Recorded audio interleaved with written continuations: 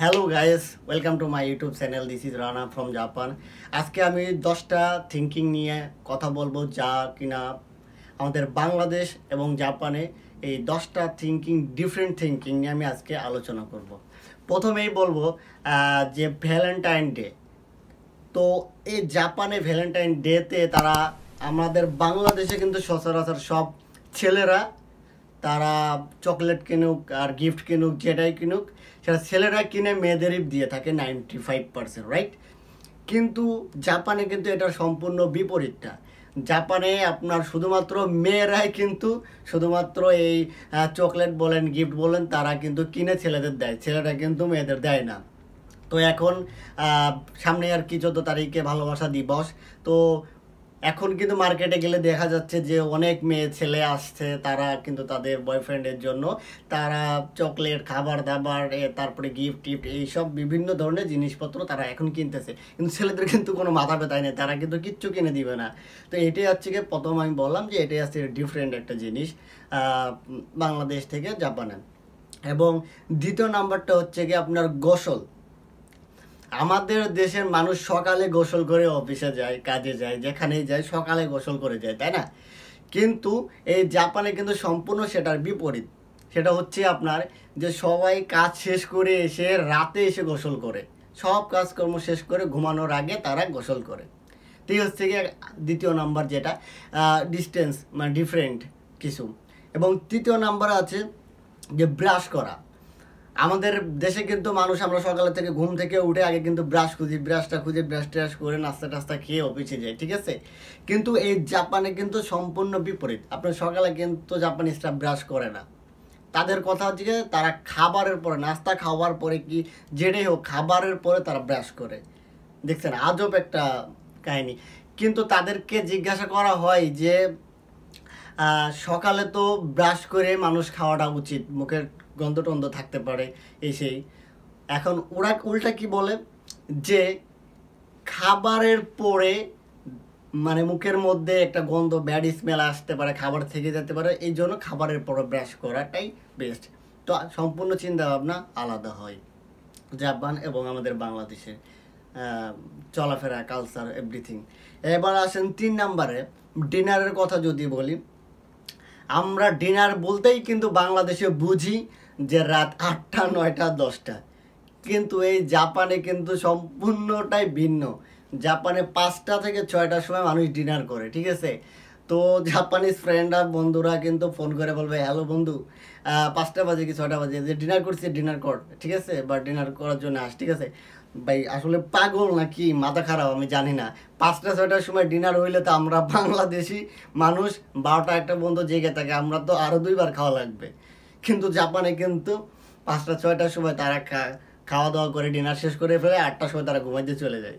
তো এই আর একটা হচ্ছে কি আপনার ডিফারেন্ট একটা কিচ্ছু। এবার যদি আপনার 5 নাম্বারে আসি, তাহলে দেখবেন যে এখানে 5 নাম্বারে যে একটা আমরা এখন টেকনোলজির যুগ, আমরা কিন্তু ফোন ইউজ করি। আমাদের কোনো কিছু যদি নোট করার প্রয়োজন হয়, তা আমাদের এখন থেকে ফোন চালাই, অ্যান্ড্রয়েড ফোন চালাই, আমরা সেটাতে একটা এক্সট্রা নোট প্যাড আছে, ওইখানে আমরা টাইপ করে রেখে দিই, ঠিক আছে? কিন্তু এই জাপানিজ কী করে, তারা একটা ডায়েরি ইউজ করে। সেই ডায়েরির মধ্যে তারা কি করে, ডায়েরির মধ্যে সব কিছু লেখে যে তার কবে কাজ আছে, কবে স্কুল আছে, কবে সে ফ্রি আছে, সে ডেটটা মেনশন করে যে এত তারিখে ফ্রি আছি, আমার ফ্রেন্ডের সাথে হ্যাং আউট করবো, বাইরে কোথাও ঘুরতে যাব, ফ্যামিলির সঙ্গে মিট করব, সম্পূর্ণটা এ টু জেড একদম এভরি ডে হিসাব করে রাখে যে কবে কী করবে, শিডিউল মেনটেন করে, আর সেটা ডায়েরি ইউজ করে, ঠিক আছে? তো এই জন্য জাপানিজের প্রত্যেকের ছেলে হোক মেয়ে হোক, তাদের পকেট এবং ব্যাগের মধ্যে ডায়েরি থাকে। তো এটাই আর কি ডিফারেন্ট একটা কিছু। তো তারপরে যদি আপনারা আসেন যে 6 নাম্বারে, তো মেকআপ। তো এই জাপানিজরা কিন্তু 20 বছরের পরে যারা 20 বছর পর্যন্ত তারা কিন্তু স্কুলে পড়ে, এই জন্য তারা মেকআপ পরে না, বাইরে কোথাও ঘুরতে গেলে হয়তো বা করে। আদারওয়াইজ 20 বছরের পর, 20 বছর, 30 বছর, 40 বছর, 50, 60, 70, 80 বছর পর্যন্ত প্রত্যেকটাই মেয়ে মানুষ কিন্তু তারা মেকআপ করে, টু মাচ মেকআপ করেন। সেই বুড়ো টুরো কাটিং টাটিং করে মাস্কারা আইলানা লিপস্টিক বিভিন্ন কিছু মাখে, ঠিক আছে।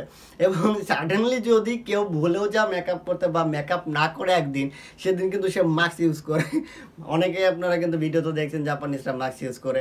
আসলে ধুলোবালি প্রোটেক্টর ঠেকানোর জন্যই যে সবাই পরে তা না, কিন্তু তারা কিন্তু মানে লজ্জা ফিল করে যেদিন মেকআপ টেকআপ না করে প্রত্যেকে মাস্ক পরে যায়, ঠিক আছে।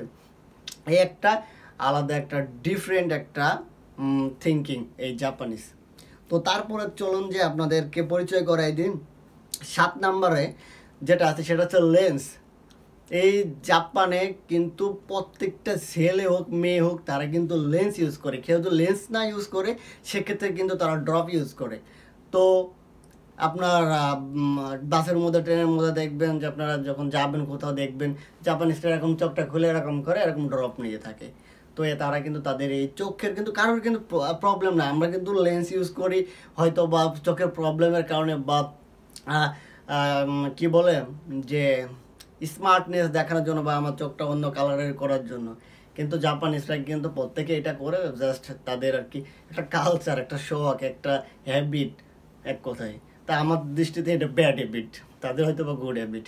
তো এটা ছিল 7 নম্বরে। এবার 8 নম্বরে চলুন আমি বলি যে ব্লাড গ্রুপ। তো ওই জাপানে আপনার কিন্তু আপনাকে জিজ্ঞাসা করবে, আপনার বন্ধু বান্ধবী জিজ্ঞাসা করবে তোর ব্লাড গ্রুপ কি।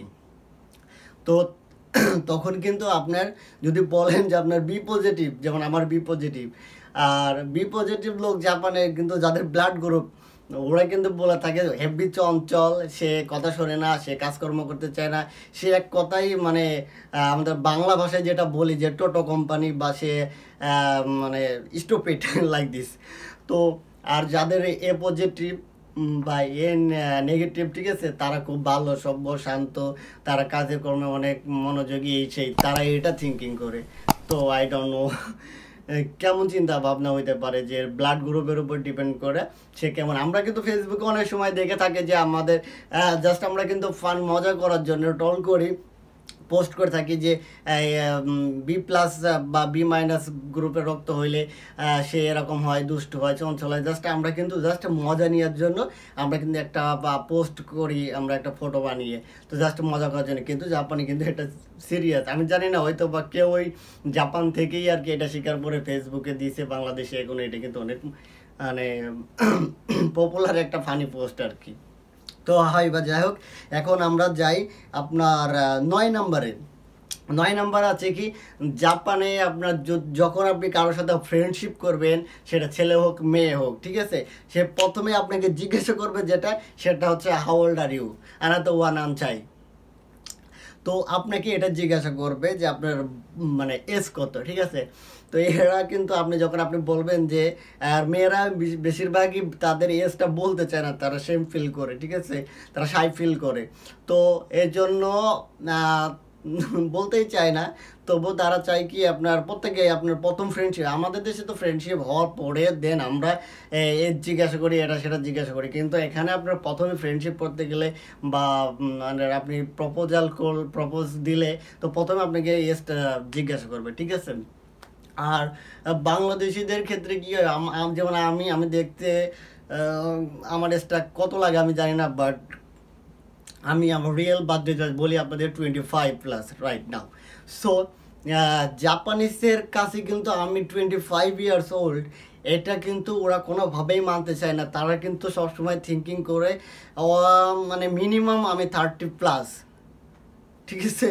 কারণ আপনি একটা জাপানিজ একটা মেয়েকে যদি আপনি দেখেন, জাপানিজ ভিয়েতনামি আমার কাছে সেমই লাগে দেখতে। প্রথম পর্যায়ে আমি চিনতাম না, এখন আমি চিনতে অসুবিধা হয় না। তো আমি একটা মেয়েকে মানে বলেছিলাম যে তোমার বয়স কত, আনা তো ওয়ান আনসাই দেশকা। তো আমাকে বলেছিল যে 35, না তার আগে বলেছিল যে তুমি কি মনে করো, তুমি গেস করো যে আমার কত এজ হইতে পারে। তা আমি তাকে বলেছিলাম 25 থেকে 27, কিন্তু তার অ্যাকচুয়াল বার্থডে মানে তার বার্থডে কিন্তু মানে তার এজ কিন্তু 35। কিন্তু আমি কিন্তু ধরতে পারি না। এরকম জাপানে আপনি মেয়েদের বা ছেলেদের কিন্তু এজটা ধরা সো টাফ, কারণ আপনারা জানেন জাপানে 80, 90, 100 বছরে মানুষ অ্যাভেলেবেল আছে। দ্যাটস ওয়াই আর ওরা এত সুন্দর করে মেকআপ টেকআপ করে থাকে বা ডায়েট কন্ট্রোল করে, কেউ মোটা না, সবাই same body fitness. That's why আমরা বুঝতে পারি না। আর আমাদের বাংলাদেশে কিন্তু একটা 35 বছরে একটা মানুষকে আমরা আন্টি বলে সম্বর্ধনা দিই, বিকজ আমি যদি বলি সে আমার আম্মার বয়স 40+, আমার আম্মা তো আন্টি। তো এরকমটা 30 বছরের বেশি হইলে কিন্তু বাংলাদেশে সে একদম আন্টি পর্যায়ে চলে গেছে। কিন্তু একটা 35 বছরের মেয়েকে কিন্তু আমি বলতে পারতেছি না যে তার বয়স 35, তারে কিন্তু আমি 25 গেস করতে। আর আমার বাংলাদেশে 25 বছরের মেয়েকে আমরা 35 গেস করি। সো এটাই ডিফারেন্ট একটা কিছু। এবং লাস্ট যেটা আপনার 10 নম্বর যেটা বলবো, একদম মানে আপনি শুনলেই হাসতে হাসতে হয়তো বা দম বন্ধ হয়ে যাবে, সেটা হচ্ছে আপনার টয়লেট। আমরা যেটা মোস্ট ইম্পর্টেন্ট একটা থিঙ্কিং, সেটা হচ্ছে টয়লেট। এই আমরা বাংলাদেশিরা কি করি যে যখন আমরা জাপানে আসি, আমরা অনেকে হয়তো বা মানে জানি না যে জাপানের টয়লেট সিস্টেমগুলো কেমন। জাপানে কিন্তু টয়লেটগুলো সবই ধরেন আপনার কমন সিস্টেম এবং অটো সিস্টেম, সবই আপনি ইশারাতে আপনি সুইচে চাপ দিলে সব কিছু হয়। এরকম কমন সিস্টেম আর টয়লেট অন্য কোথাও নাই সচরাচর। নর্মাল কান্ট্রিগুলোতে তো নাই, কারণ আপনি সুইচে চাপ দিলে আপনার এভরিথিং সব কিছু হবে, সব আপনার হাতের মানে কন্ট্রোলের সুইচের মাধ্যমে। যাই হোক, আমি সেটা না বলি, সেটা আমি যেটা বলতে চাচ্ছি সেটা হচ্ছে কি আপনার কিন্তু টয়লেটে বদনি পাবেন না বা হ্যান্ড শাওয়ার পাবেন না। সো বাংলাদেশিদের জন্য কিন্তু একটা আসলেই বড় একটা ঝামেলার বিষয় হয়ে দাঁড়ায়। যে আপনি শুধুমাত্র আমরা কি করি বাংলাদেশে টয়লেট করার পর টিস্যু ইউজ করে দেন আমরা পানি ইউজ করি, তাই তো। কিন্তু এখানে শুধুমাত্র আপনি পাবেন কি টিস্যুই পাবেন, আপনি কিন্তু বদনি বা হ্যান্ড শাওয়ার কিচ্ছু পাবেন না। সেক্ষেত্রে কিন্তু আমি জিজ্ঞাসা করেছি, আমি আমার চাইনিজ ফ্রেন্ডকে, জাপানিজ ফ্রেন্ডকে জিজ্ঞাসা করেছি যে পায়খানা করার পরে অনলি টিস্যু দেওয়ার পরে তো প্যান্ট পরলে একটা আনইজি ফিল করি, ঠিক আছে। তখন সে আমাকে আনসার দিয়েছে এটা যে টয়লেট করার পরে পানি ইউজ করলে সেটা পানিটা শরীরে লেগে থাকে, পিছিয়ে লেগে থাকবে, তখন প্যান্ট পরলে এটা ভিজে যাবে বা এটা দেখতে আনইজি। তো আসলে তাদের সঙ্গে, তাদের চিন্তা ভাবনার সঙ্গে আমাদের চিন্তা ভাবনা মেলানোর কোনো দরকার নেই। তাদের যেটা বলে সেটাই রাইট, এবং ওরা পৃথিবীর সব থেকে এমন একটা জাতি, অনেক পরিশ্রম করে, দ্যাটস ওয়াই তারা অনেক উন্নত। কিন্তু আমি মনে করি যে তাদের লাইফস্টাইল, চলাফেরা সব কিছুই আমাদের বাংলাদেশ বা আমাদের পাশে ইন্ডিয়া প্রত্যেকটা কালচারের থেকে সম্পূর্ণ হান্তাই হান্তাই। দ্যাটস মিন আপনার মানে ডিফারেন্ট, উল্টা আর কি। তো এই ছিল আর কি 10টা থিঙ্কিং ডিফারেন্ট ফ্রম বাংলাদেশ। তো আশা করি আপনাদেরকে জাপানে কিছু ইনফরমেশন দিতে পারলাম। তো আপনার যদি ভালো লেগে থাকে, আমার চ্যানেলটাতে আজকে নতুন ভিডিও দেখে থাকে, তো অবশ্যই সাবস্ক্রাইব করবেন এবং পাশে থাকা একটা বেল আইকন আছে, ওটাতে ক্লিক করে অলে চাপ দিয়ে রাখবেন। তাহলে আপনারা জাপানের প্রত্যেকটা ইনফরমেশন, কালচার, এভরিথিং সম্পর্কে ভিডিও পাবেন আপনার মোবাইলে হোম স্ক্রিনে। তো guys, tata, C you soon.